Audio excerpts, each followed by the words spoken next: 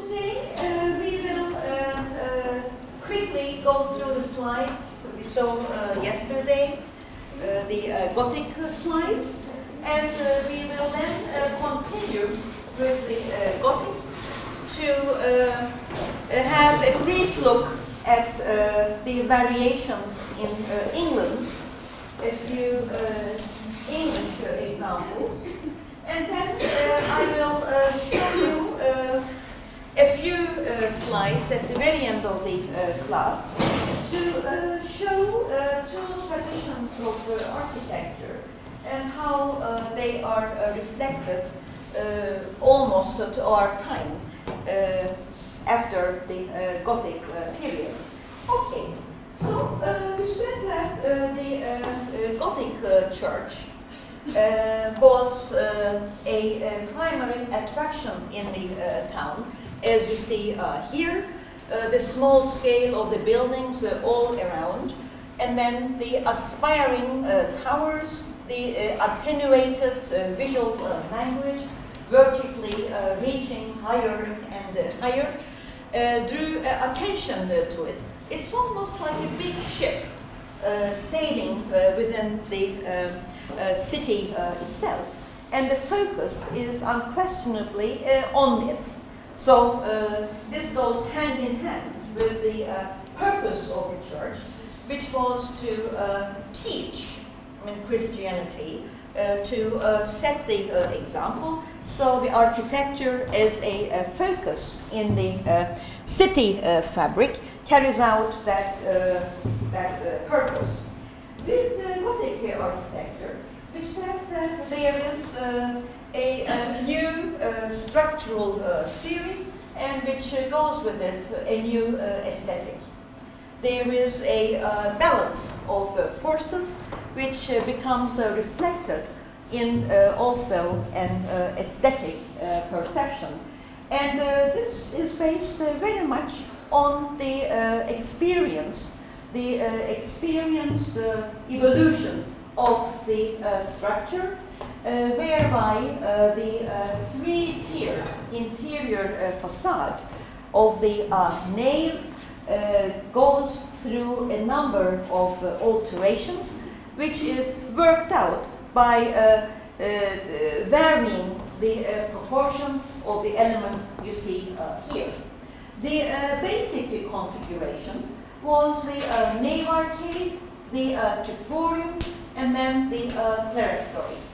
The triforium part initially came into being to mask the leaning roofs of the aisles, but then it became a gallery in some examples, and the variations that we saw yesterday showed to us the truncating, the shortening, or the lengthening vertically of these various components, which in turn affected the way the ribbed vaults were configured.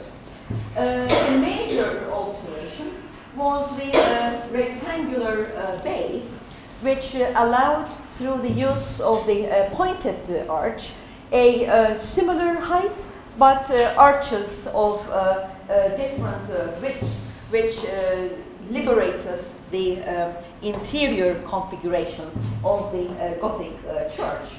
The supports were channeled into various ways.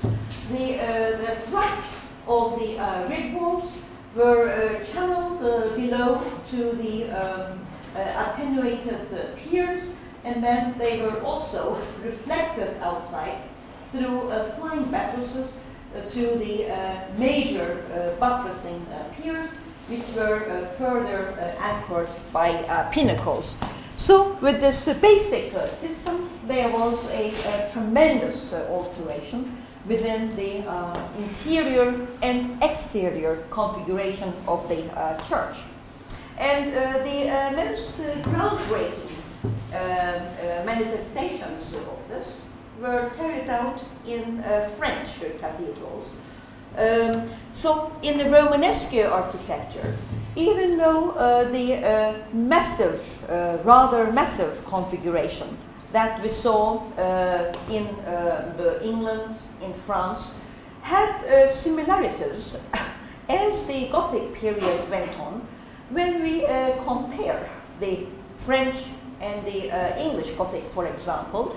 The differences are perhaps more striking than similarities. After the 12th century, we find that this mastery, this structural mastery attained by French master masons and the mastery attained by the British stone masons took different turns. They were both very, very skillful, but the overall effect in plans, in heights, and then the configuration of the different vaults that were formulated allow us to make a kind of difference, which you shall also see shortly when we get to the British examples. We also emphasized yesterday that the Gothic structural experiments did not originate in one day after the 12th century.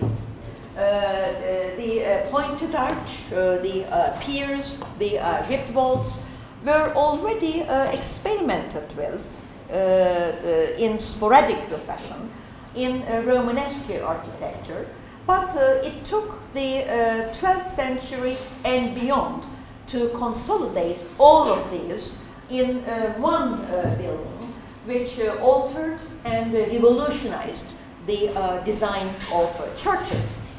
An important example in this respect is the church of the Abbey Church of Saint Denis in France, which was the church of Abbot Suger, S-U-G-E-R.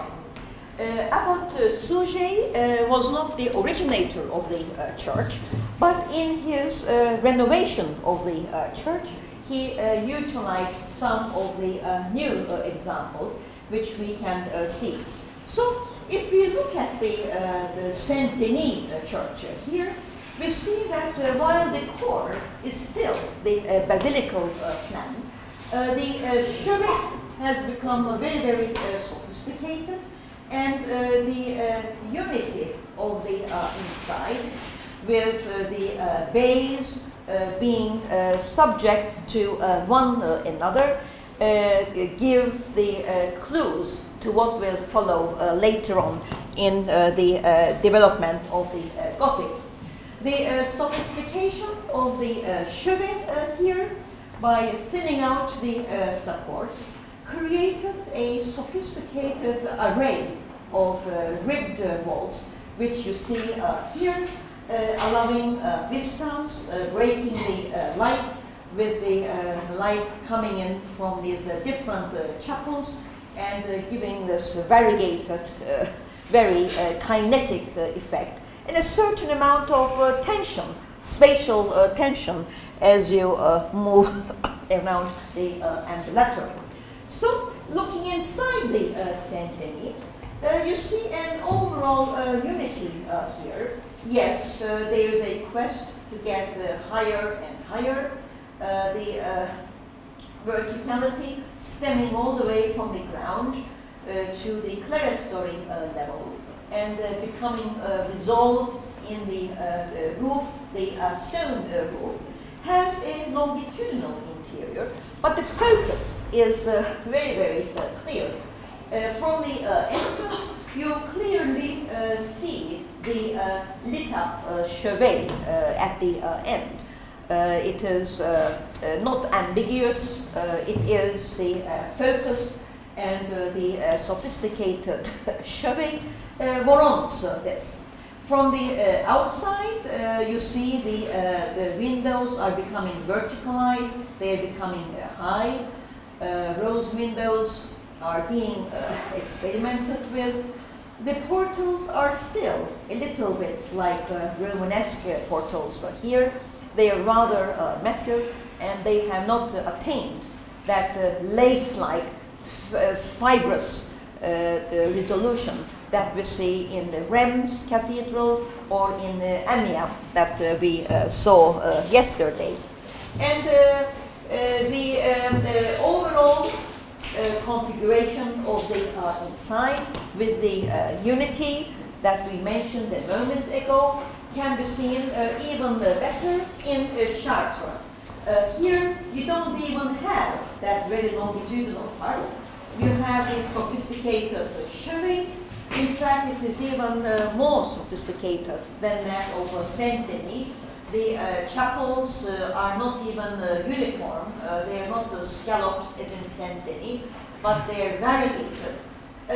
And what is more, the extension of the bays here give a more spacious kind of interior. We cannot talk about a centralized space here, but that very thin, long longitudinality is rather broken.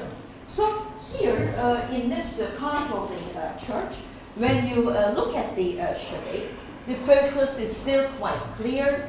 The height draws the eye upward, but the light that comes in, from the sides gives a rather airy, spacious feeling to this church. Not a dark, mysterious configuration.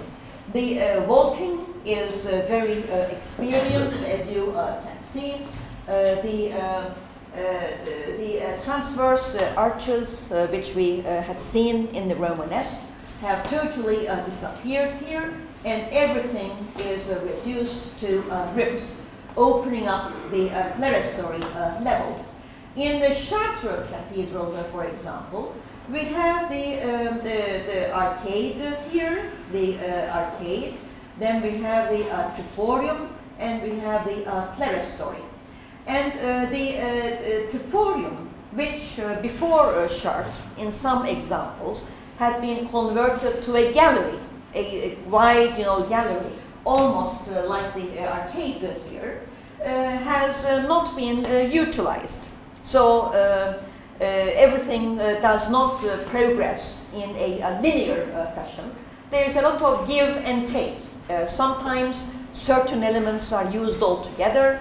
Some progressive elements which were seen are rejected. They go back to the earlier experiment.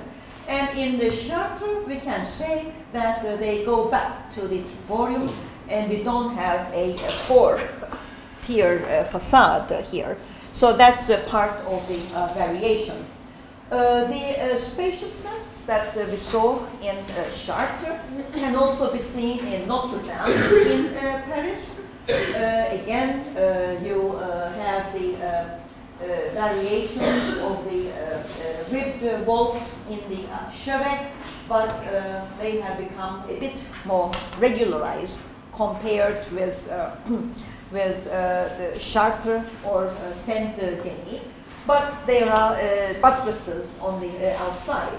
But you see that to accommodate the pilgrims that come in large numbers, the ambulatories are extended throughout. So the pilgrims can come in, they can participate in the liturgical ceremonies, but they can also watch the relics. In Europe of the Middle Ages, traveling in the summer was very, very difficult and arduous. These were long, hardship to the Latin trips. In the winter, such a travel was almost impossible. So the traveling that occurred was not like today, people going everywhere from one location to another. The people who traveled most were the pilgrims who went on a religious mission. They were the master stone carvers who traveled from one project to another project. And of course, there were also the crusaders, the organized group of young men who gathered at certain points to head to the Holy Land. in one of the 6 crusades that took part in 150 years. So when people traveled, long distances, and then they came to the church, obviously the church had to accommodate them. The church had to display itself, facilitating the navigation of these people, the congregation of these people, allowing them to watch the windows, the carved art, as well as some of the sacred relics that were being displayed. In Notre Dame, you see that the triforium has given way to a gallery. Unlike Chartres, it is possible to walk within this gallery. So you have the arcade, gallery, and the clerestory, and all of it has the thin vertical accents that go all the way to the roof. And you see little rose windows. You see pointed arches that are finding their way into the so-called lancet windows. In Notre Dame, though, part of the reason why the massivity of the wall became reduced to a membrane allowing the perforation was the use of the so-called flying buttress, which you see on the outside. And once you free the load-bearing capacity of the thick and massive wall that we are accustomed to from the Romanesque, then you have this light structure, a bit like a spaceship that is about to fly at any moment. But what happens is that the thrusts that are transmitted from the rib walls are channeled back. They are channeled outwards to the flying buttresses, which is why they're called flying. It's a very literal term. And then sometimes you have the double thrust, and you have the pinnacles which press down upon the flying buttresses themselves. And this aerial view here shows the revelation and exposure of the structure. Structure is not something that is to be hidden within walls. It's something that is to be exposed, and when it is exposed, the aesthetic configuration of the carving that was applied to other parts of the church are also applied to the flying buttresses themselves. And with these flying buttresses, the imagination knew no bounds. I mean, here you see this lace-like effect. These are structural elements, and yet on the exterior they have a unity of the architectural vocabulary, which is that of the stone mason. So the stone mason is the architect, and he is also the master sculptor who carves each block of stone.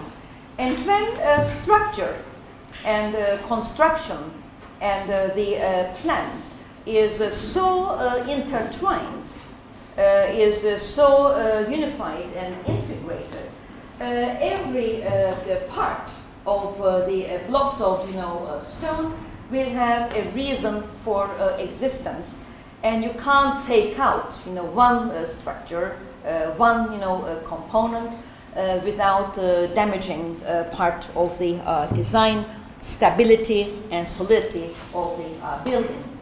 We saw several examples. You don't need to remember all these names. In Bourges also, you see the flying buttresses, especially in the chevet part here. The thrusts are being transmitted to be absorbed by these piers, which are weighted down with double pinnacles here. And you have a forest of molded, attenuated piers that give you the attenuated feeling of reaching heavenward. So while there is no dome here, once you are inside the church, inevitably the eye is drawn upwards. I mean, you feel like you are spiritually uplifted, and all this effect, as we mentioned yesterday, was enhanced with music. So you have the titillation of the eyesight, and also you hear the music which reverberates within the holy space, and you feel you are in a rather divine and special realm, which was intended to be in any case. Then I showed a comparison of interior elevations from Laon to Paris, Chartres, and Amiens, and you see the tiers which changed from one to the other. In Laon, you have the gallery and the tutorium. So you have the arcade, you have the gallery, tutorium, and the clerestory. And then in these examples, you have the gallery, you have the tutorium, you have the arcade, sorry, you have the tutorium, no gallery, you have the clerestory, and then you have the variations. What I pointed out yesterday was that in this, the scale of the building was not very significant. With a smaller scale, a less high church could have 4 tiers, and one like Amiens could soar, heavenward, and have 3 tiers instead of 4. So the stone masons worked with the variations to the best of their advantage. Again, a feeling of soaring high inward is also reflected outside. The structural function of the piers and the pinnacles, and then you have the tower, all draw the eye toward heaven. So in the city fabric, when you saw this extraordinary creation, there was no question about the priority of typology, which was given to the special church or the cathedral within the city, both in its sophistication, the workmanship, as well as the scale compared with other more ordinary buildings. And here is the view of Laon, the one with the arcade, the gallery, the tutorium, and then the clerestory. So you have the light coming in from the gallery.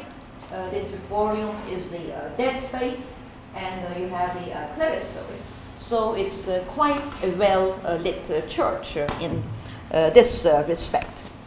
The outside sequence of these churches, the Gothic churches, we said, is very much like the developmental sequence of Greek sculpture. The Greek, the architect or sculptor architect, had to study variation. He had to study proportion. If he changed the height, something would happen to the width. If he changed the spacing of the columns, something would happen to the perception of the pediment. Everything affected each other, and the progression was for a more pleasing, well-proportioned effect. Similar with the Gothic churches, if you look at the outside of Chartres Cathedral, yes, the attenuation, the verticality is there. But looking at the portals, even though they are highly carved, with the advertising and display of Christ and scenes which were intended to be dispensed to the congregation. And despite the presence of the rose window, you see that it is rather opaque, and the portals are not, very deep here. The lace-like effect is gradually studied, and then it becomes more sophisticated as time goes on. So in Notre Dame, you have a deeper portal than Chartres. If you look at the rose window in Notre Dame, compared with the rose window of Chartres, which is a bit more solid, with less glass than stone in between. The one in Notre Dame is more lace-like. And then if you compare Notre Dame to Amiens here, this lace-like configuration for the rose window becomes almost transparent with Amiens. In a similar way, the deeper portals of Notre Dame compared to the portals of Chartres, and then comparing them to the portals of Amiens, show that the verticality in every respect. The portals are not only deep, attracting like a magnet in Amiens, but the pediments above them are stretched upward, repeating the language of the turrets and the towers, and the entire surface is almost like a lace. And that you see to an extent in Notre Dame, but you can clearly see the difference between the two facades. And Amiens has this not only in the front facade, but also in the side facades. You see the working of the turrets that have become articulated with projections on top of the cones. Every aspect of the Gothic church, we said, was a subject for creative carving by the master mason. The gargoyles, we call these the gargoyles, the spouts, could have many different configurations, and they served to channel the water away to prevent the damage of the wall. In Reims Cathedral, again, like Amiens, you see cavernous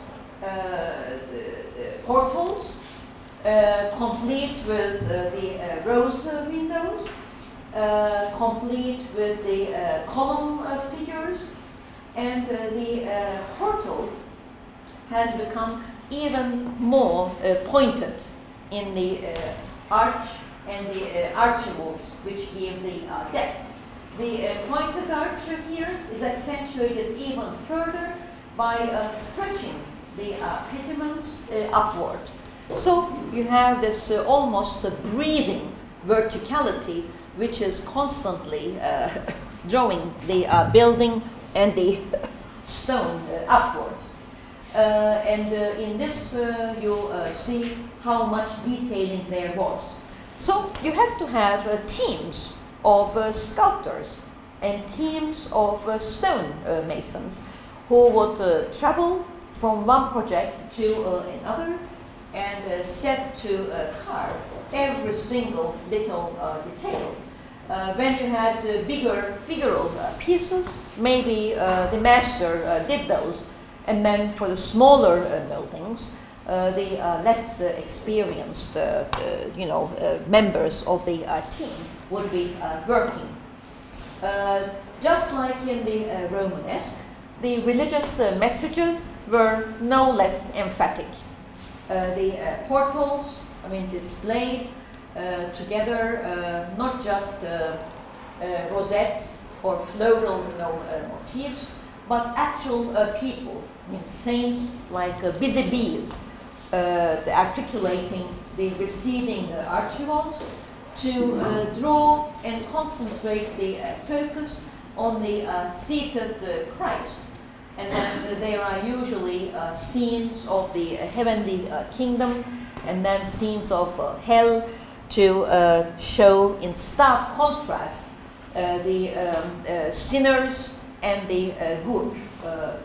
Because Christ was the Redeemer, He was the one who would save, mankind, who would save humanity, and for that reason, He is the most emphatic figure, centrally placed and done in a larger scale, standing out clearly in the composition. But the striking features of the calmness and then the rather contorted psychic feelings of the sinners were enough to draw the attention, and people who could not read and write could see these different figures and know immediately what they were. And we should not underestimate the word of mouth too. People talked about this. I mean, people who came to the church and who went back to their homes talked about these reliefs and carvings, and they would become even more emphatic with the added degree of imagination in here, say. So they became very powerful tools for the dissemination through architecture of a religious creed. Columns doubled, or pilasters doubled as saints who gave an image of solidity and an image of trustworthiness as they stood guard at the entrance of the portals. The capitals too were very popular venues for receiving sometimes continuous narratives, sometimes individual narratives, and grotesque figures abounded in many of these, as we shall see shortly. The greatest breakthrough, if we had to single out an aesthetic component in addition to the pointed arch, was the stained glass window, made possible by the structural thinning out of the wall. And with the stained glass window, the hierarchies that we see in the religious art, in terms of narrative scenes, in terms of Christ flanked with the angels, are still legible through placement. So where they are placed, in the center, higher, lower, to the sides, whether you have a big panel or a small panel, created the visual hierarchies whereby these stories could be read and talked about. And you can recognize all the stories just as in mosaic art. There is no difference. So it would be a very interesting thing to have a pilgrim, who would travel, say, from Istanbul, Constantinople at that time, from Saint Saviour in Kora, and then to go and see a stained glass window and see what he thought. And their thoughts were probably different, considering whether they would come from east going west, or whether they came from west going east, to compare the visual effect of this. But they would be unified in being able to read. This is a visual literacy which would not have changed from Constantinople to Paris of the time, although the language of the messages changed. Saint-Chapelle in France gives you one of the masterful examples of the thinness attained. It's almost like a steel frame, but we're talking about stone here. So you can tell the mastery that was achieved by these people. So we will now proceed on to England, and then we will proceed to some of the examples that followed. We said that the Gothic cathedral became the focus of the town. So usually you had the Gothic cathedral in the center, whether it was in the countryside or whether it was in an urban center. The scale of the houses, the fields, all around served to attract the focus. But when we look at the, the French, examples with the chevet and the, unity, the flying buttresses, and when we compare them to a British example, like the one you see on the right, you see that a greater longitudinality is felt here. It is a bit more compartmentalized, and some of the detailing is rather simple.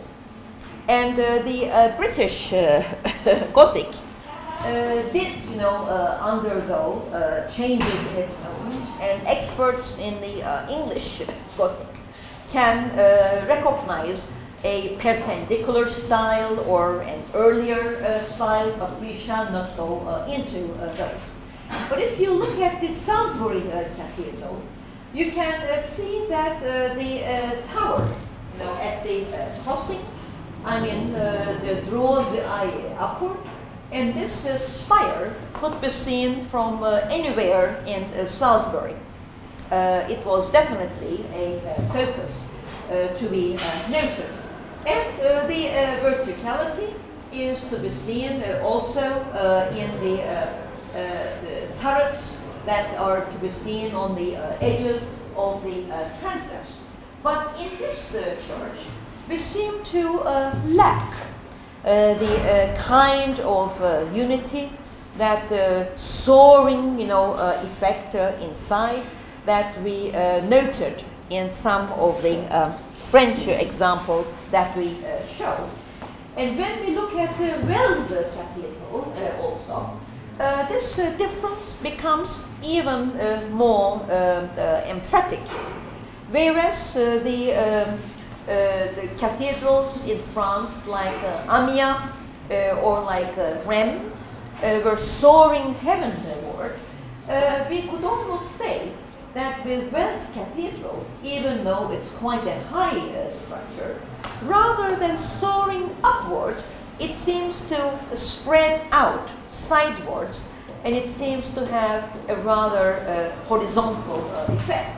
It is spreading on both sides, and you can't see a clear, center. You can't see a focus which draws the eye upward. Yes, you have the vertical accents, you have the lancet, windows, you have tracers to a certain effect.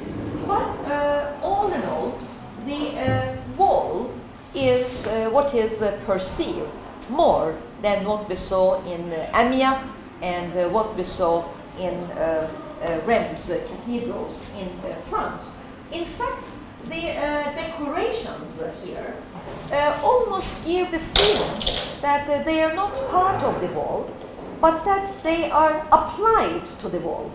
Whereas in the French examples, wall and decoration were very much integrated. You couldn't, take out the decoration, because wall and decoration were one and the same thing.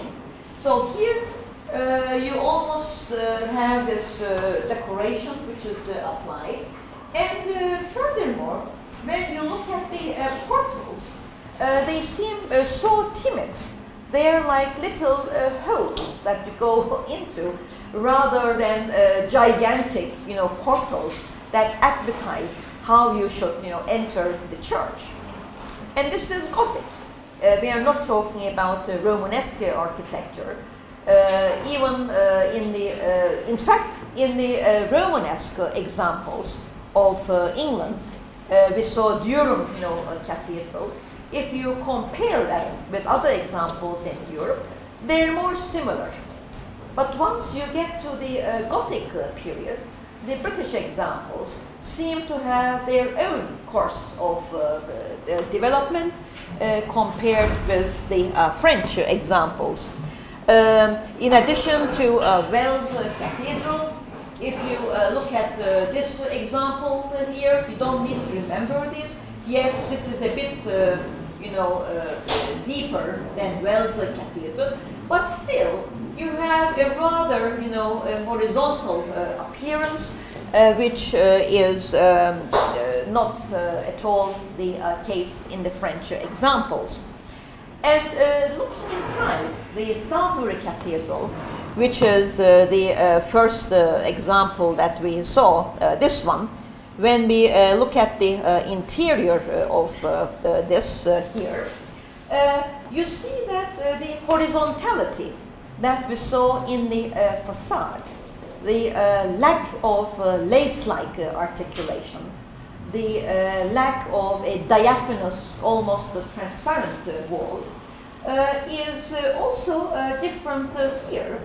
Rather than the continuous vertical elements that drew the eye upward in the French examples, in the Salisbury Cathedral, despite the pointed arches, despite the archways, the horizontal effect, I mean the emphatic horizontal division of 3 levels, the arcade, and then the gallery. There's no triforium up here, and then you have the clerestory. The gallery is spacious. You could walk in the gallery. You could walk in the arcade. The clerestory allowed the light to come in. You had the ribbed vaults, which are pointed. But all in all, there is no triforium, and the vertical effect that we see is compromised by the emphatic horizontality that we see in the interior elevation. The face is quite clear, despite the plan which had double transepts, but still the perception can be said to be rather different. In this example, again, you see the arcade, you see a kind of the gallery here, and then you see the clerestory. And in this also, you have a focus on the chevet part, but it is a rather horizontal building, despite the attention which is being drawn upward. In this example here, yes, the arcade level is quite high with the pointed arches. You have the gallery, and then you have the triforium there. But again, there is a rather horizontal accent which repeats itself along the longitudinality of the church. So, to remind ourselves of how the ribbed vault came about, we said that with the Roman vaults in the back buildings, you had a rather squarish section which gave you the point vault, but with the rectangular plan of the Gothic architect, in contrast to the Romanesque architect, you allowed a different spring for the arch, for the short and long sides, all of which met at the same height. And when you succeeded to break up these arches in this form, and then you broke them up even further as you became more experienced, you were allowing the distribution of the forces coming down on very thin points to free the wall. And this could take many different effects in England and France. The division gave you these very intriguing configurations, and in England you even have a fan-like distribution of the vaults, which met in the center that you don't see in France. And this alters the interior configuration. You don't need to know this. You have a quadripartite vault, the simple vault that we know from France. And then you have this kind of vault, and then this fan vault, which we shall see examples of, that allows the play with the roof. So the facade of the British church may have been horizontal and not so lace-like and articulated like the French example, but in the inside they worked with very different vaulting solutions that are characteristic of the British architecture. So again, we'll see examples which progress from the more simple to the more sophisticated. Here you see that the ribs are being accentuated with bosses, again revealing the structure at the top of the roof. This does not allow more light to come in, but the roof configuration will alter the definition of interior space. In this example, again, you see the ribs opening up to the highest part in the center, focusing the attention on the apse by emphasizing a horizontal aspect of the church. And those ribs, I mean the ribs that we saw here, which were suggested, are becoming more transparent and skeletal-like here. They repeat themselves, meeting at the center. And here, if you look at the ceiling, you see an extraordinary skeletal configuration, which is a mastery no less than those of the French masons that were working.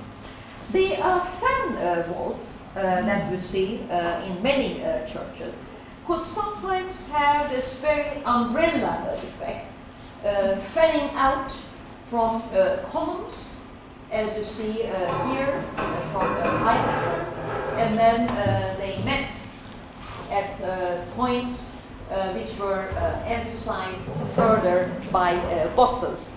So the structure could be said to be exposed in these examples as well.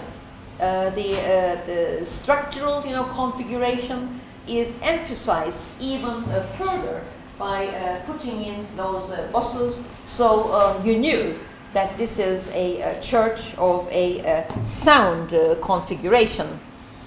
Here another fan vault showing how the vault is soaring upward and spreading to envelope and meet with the other fan vaults configuring the roof.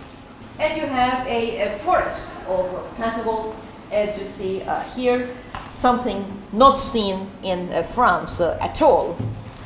And these fan vaults would then receive applied decoration. You saw the decoration on the facade of the exterior facade of Wells Cathedral. And here the fanbols are given, decorations, rosettes, almost details that you see in the windows outside, but they are now transferred to the fan vault to give a unity of vocabulary, but used in a very different kind of way. In King's College Chapel, here you could perhaps remember this example. The ceiling itself may be said to have a plan of its own.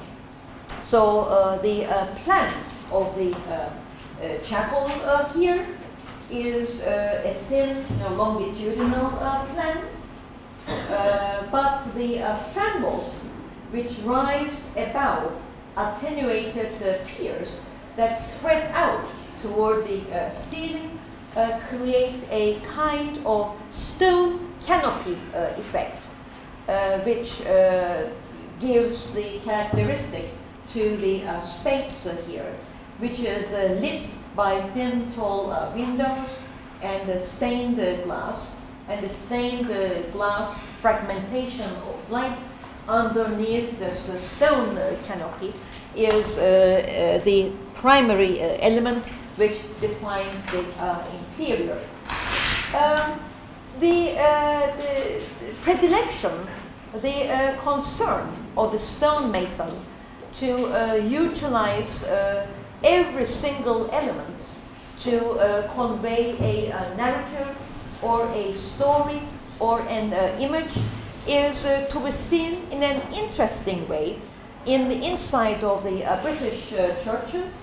I'm showing you one example from Norwich Cathedral. For the less careful observer, if you look inside Norwich Cathedral, you will be impressed by the longitudinal aspect. You will be attracted by the fan vaults. But if you are not aware beforehand, you probably will not see the bosses.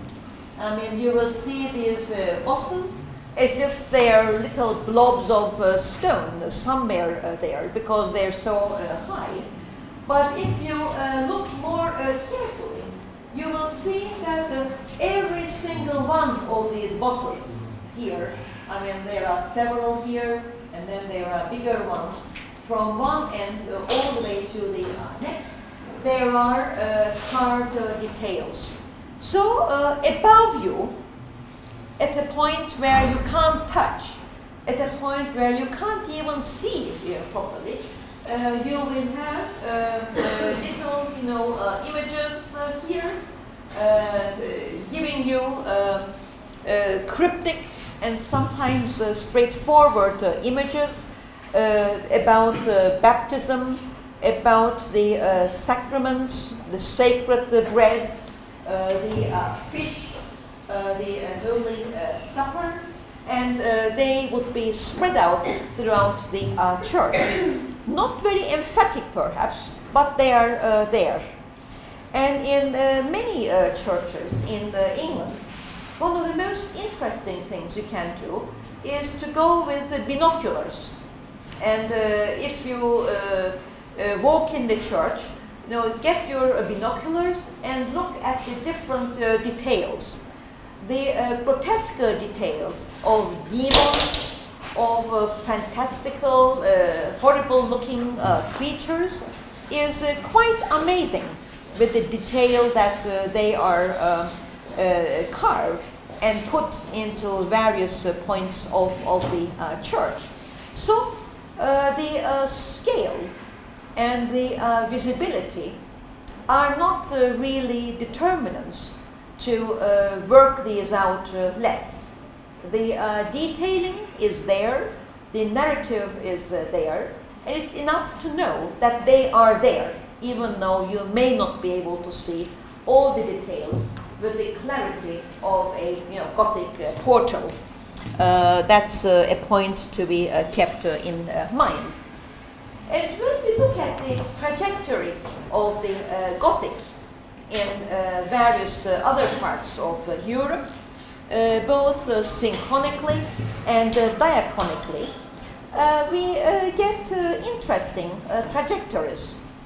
Similar to the Romanesque in Italy, the Gothic in Italy is also very, very different. We had seen the San Miniato al Monte in the Romanesque period in Italy, and here we are looking at Orvieto Cathedral. There is no church like this in France, in England, in Germany. This is clearly an example which is Gothic and which is not Romanesque, but which is in Italy. The polychromy that we had seen in San Miniato al Monte, suggesting Roman marble, is also present here. A very polychromatic surface, even though we don't speak of marble, plaques, but we're speaking of narratives. We are speaking of, figures, very highly, articulated, but not in that lace-like sense. We can't say this is a very horizontal church, like Wells Cathedral in England. And even though there are soaring elements, like the high, pediment here, the tympanums here, the turrets, there's no question whatsoever that this does not have the soaring quality of a French, cathedral either, not in the least. And yet, an attempt has been made to draw the eye upward, and yet the detailing that we see is more subdued. Yes, there are archivolts. Yes, a depth has been given to the main portal and the side portals, but you notice that the main arch here is almost semicircle. Yes, the isosceles triangle pulls the eye upward, and even more attenuated isosceles triangle on the sides point the eye upward, but the pointed arches that you see on the flanks are not in the center. So, in the peak, in the height of the Roman land, the Roman legacy, it is difficult to cast aside that classical, vocabulary and to come up with the new vocabulary of the North, European stone masons or the French stone masons. The Gothic transformation is here, but it is done in a synthesis in a very localized manner. And if you go and ask your friend Seda Bertan, she can probably tell you about the Gothic examples in Cyprus during the Lusignan period. There were Frankish kings there, and they built, Gothic cathedrals, but none of them look like Gothic cathedrals in, Europe, and they don't even look like the Gothic, cathedrals in Italy. Centuries later, when we get to the Renaissance, or even to our time, as I said earlier, there were two main traditions in Europe. One was the Gothic tradition, which continued in a distillation, and the other one was the classical tradition. And when we go to Italy, in fact, when we go to Venice, and when we look at the church, the Il Redentore, the church of the Redeemer, the Savior of mankind, Christ being the Savior, Palladio is not choosing the language of the Northern European designers. He is also not using the language of the Gothic masters in Italy, like Orvieto, or the Romanesque language, like San Miniato al Monte. Instead, he is going back to the classical tradition, and he is creating a facade with a well-proportioned configuration, with proper, columns in the classical manner, not very transformed, a kind of pediment, a tetrastyle, and he puts this in front of the church, which is a very simple white church with a very pale color also in the inside, to convey a feeling of calmness, not this busy effect, no carvings in profusion, no polychromy, but preferring the classical language in the century in which he worked. And if we go to Finland, for example, further to the north, to Scandinavia, and we look at the major cathedral here, in this, 19th century church, we see an attitude which is not very different than the attitude of Palladio. Again, the classical language is preferred. Yes, you have the domes, which this is a Lutheran cathedral. It's not even Orthodox, which reminds of the Byzantine tradition. But to the domical tradition, what is preferred is the pristine aesthetic of the classical language, done with easily recognizable capitals, a well-proportioned pediment, nothing, postmodern here. The classical is very much in the classical tradition. And you probably would be very intrigued by this example here, the work of Fischer von Erlach in Vienna. Again, you have the classical tradition. You don't have the Gothic, which is the medieval, tradition in Europe. The preference is not for that, but for the classical tradition. And what is more, in this church in Vienna, there is something that you probably remember and recognize from Rome. You have these two columns, which are very reminiscent of the column of Trajan in the middle of Rome. If you remember the Forum of Trajan, there was a column with two libraries, and then there was the markets behind it.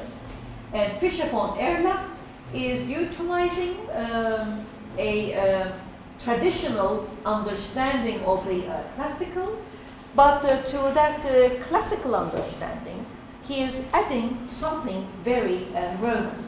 So the inspiration here is certainly not the Romanesque and not the Gothic in Europe. So the trajectories that were taken in the later, centuries in religious architecture are very, very different.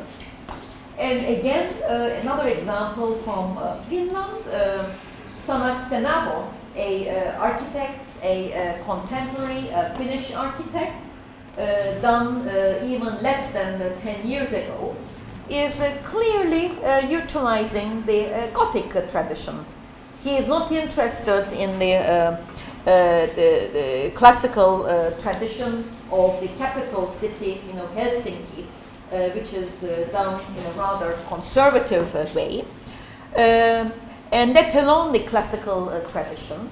He is utilizing the Gothic tradition with the evocation and inspiration of the pointed arch, but the inspiration of the Gothic arch here is not an imitation.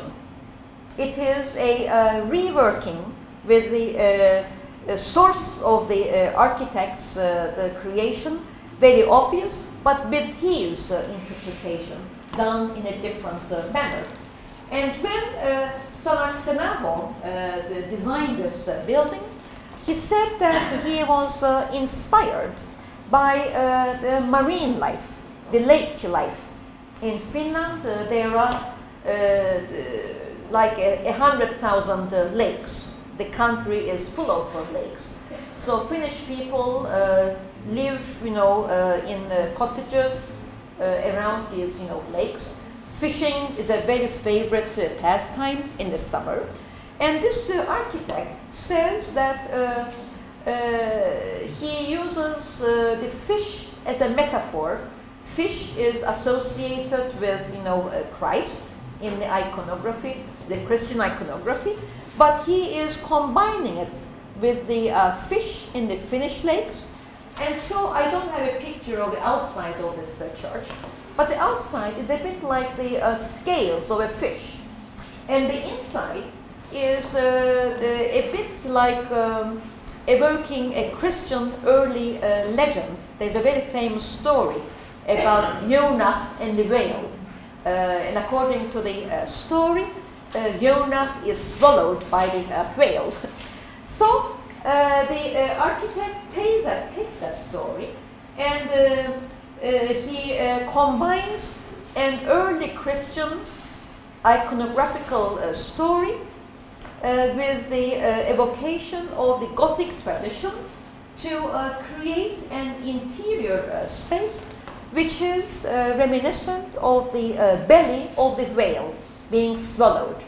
So the metaphor is very clear. The church is intended to take you in. I mean, Jonah was swallowed because he was a good, Christian. And here, the good Christians are supposed to come in here. But there is a kind of mystery as well. There's no window, no other, windows than the major, window at the end. And the source of light there and the reflections become rather mysterious. So it is light, it is not very dark, but that mystery, utilizing early Christian, utilizing, Gothic, but not imitating any of them, but using them as a source of imagination. The church was created in this way. And a figure which you might know better, Antoni Gaudi, in the Sagrada Familia, I'm sure you all know this, you have a very different interpretation. I mean, you can't talk about a Gothic, or you can't talk about a classical here, but you can talk about Gaudi's own personal inspiration. And yet for the devout Christians, the messages that could be read in the Romanesque period or the Gothic period, in the Byzantine period, would be recognizable.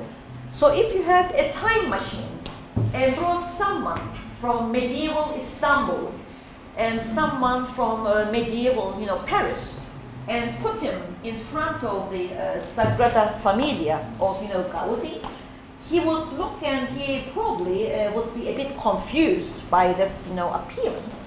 But if he stared long enough, he would be able to recognize some of the symbolism. The three sides, facades of the church, each one has 4 towers. The number 4 was important for the evangelists and the Gospels, the distribution of the books. So that's a special number. And then if you look more carefully, you will be able to see some of the same narratives, but put in a rather different configuration. But if you go to the capital of Brazil, Brasilia, and look at the project of Oscar Niemeyer, it might be very difficult for the person in the time machine. He will not recognize anything classical. He will not recognize anything, Gothic here. Oscar Niemeyer was an atheist. I mean, he did not, believe in Christianity, and yet he was open to building a cathedral for, Brazil, and he wanted to evoke the power of religion in a way.